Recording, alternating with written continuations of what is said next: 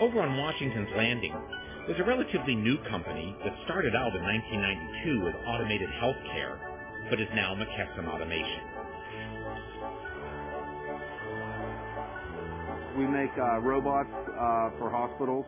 They help fill patient orders on a day-to-day basis for all the prescriptions filled in the hospital. We have a robot that has barcoded medications that hang on rods. This is basically our largest robot.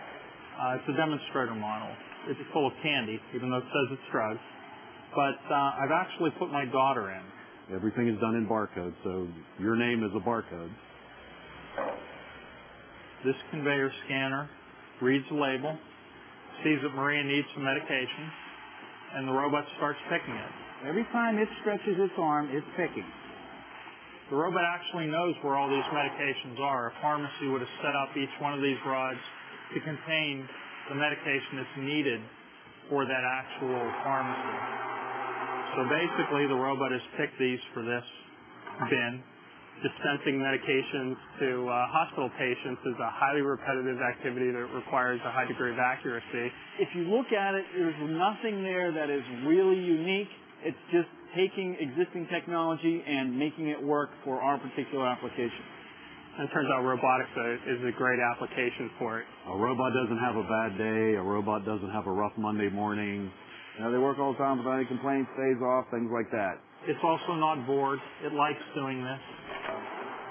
Rich Lunak, now president of McKesson Automation Group, has been part of all this since the pharmaceutical robot was just an idea. Well, it actually originated in a class project at Carnegie Mellon University, and our founder, Sean McDonald, actually was in a class on entrepreneurship and had to write a paper on a new business idea. And he was an automation engineer with me at Westinghouse Electric Company and got partnered with the director of pharmacy at Allegheny General Hospital, and with their idea, automate a hospital pharmacy. And so that's how it all originated. This is probably an idea that other people have had, but somebody in Pittsburgh decided to make it. You know, I like to think that there's something special about Pittsburgh, you know, certainly the blue-collar work ethic. I think that the mix of high-tech and kind of low-tech that you find in western Pennsylvania makes it a unique environment for developing a moving product. Okay, so here's our new control cabinet. That's Al Bowers, main engineer on the first robot, and now engineering manager. I think because we're crossing boundaries between electrical and mechanical and computers, it's difficult to find that mix of skills in other places.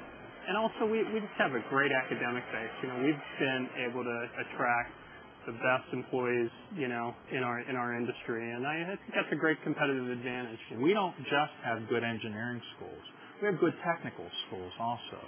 Penn Tech, Pittsburgh Tech, all these places train the people that fix this stuff, too. There's a lot of people in here take pride in what they do. They don't want people to have to make service calls on something they built. They want it to run forever.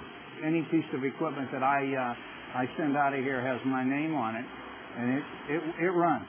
I came here with very little experience, and I learned a lot, and I'm still learning. I think when any kind of electronics come into the scene, it just makes your people better. It makes the people in Pittsburgh better. Well, my father was a steelworker, so I've got the whole steelworker mentality.